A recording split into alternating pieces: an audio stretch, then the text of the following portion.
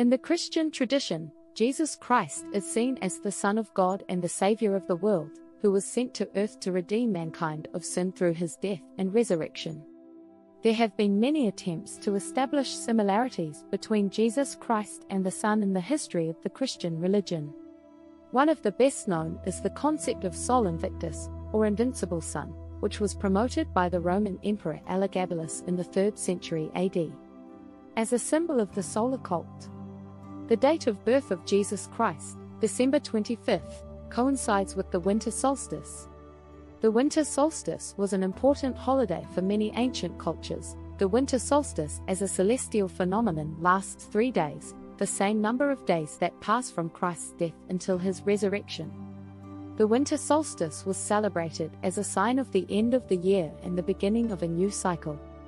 For ancient European peoples, the winter solstice represented the sun's lowest point in the sky and the moment it began to rise again, a symbol of hope and rebirth. It was a festival of renewal, in which the cult of nature was celebrated and sacrifices were offered to the gods. Furthermore, the winter solstice was often associated with purification and healing rites. In the Roman world, the winter solstice was celebrated as the feast of Dies Natalis Solicem Victi, or Christmas Day of the Invincible Sun. It was a festival in honor of the sun god, who was seen as an important deity for life and prosperity. The Sol Invictus festival was celebrated on December 25th, and was followed by a series of festivities that lasted until January 1st.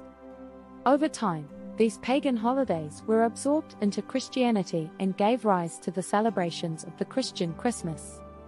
An interesting curiosity is that Sunday, the day to go to church, contains the word sun. The 12 houses of the zodiac are 12 exactly like the apostles of Jesus. The zodiac is a division of the celestial vault into 12 sections, called houses, which are used for astrology and navigation. Each section of the zodiac is associated with a zodiac sign, such as Aries, Taurus, Gemini, etc., and each zodiac sign represents a period of approximately 30 days during which the sun appears in that particular section of the zodiac. This means that the sun passes through the 12 houses of the zodiac throughout the year, moving about 1 degree per day across the celestial vault. The celebration of the winter solstice is something that is celebrated in a great many cultures, and it is no surprise that Christians have used solar elements to spread the Christian religion. Some examples are Yalda. Yalda is a Persian holiday which celebrates the winter solstice.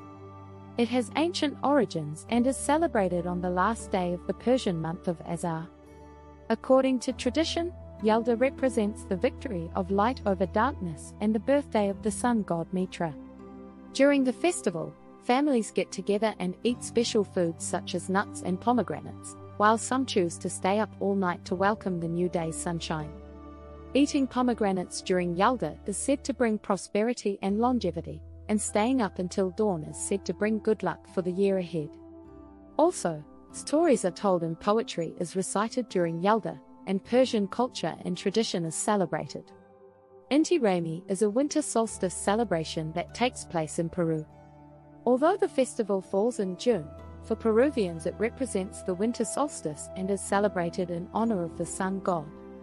Before the arrival of the Spanish conquerors, the Incas celebrated Inti Raymi with festivals and sacrifices, which could include both animals and children. The Spaniards banned this festival, but it was revived in the 20th century, even if the sacrifices were replaced with fictions. Today, Inti Raymi is still celebrated in Peru and represents an important moment of connection with Inca history and culture. Soil is a holiday celebrated by the Hopi Indians of Arizona to mark the winter solstice. During the festival, ceremonies and rituals of purification and dance are performed, and sometimes gifts are exchanged. Also, the Hopi welcome the Kachinas, protective spirits of the mountains, during the solstice. Prayer sticks are made and used for asking for blessings and for other spiritual rituals. Soil is a very important holiday for the Hopi Indians and is a way to connect with their traditions and culture.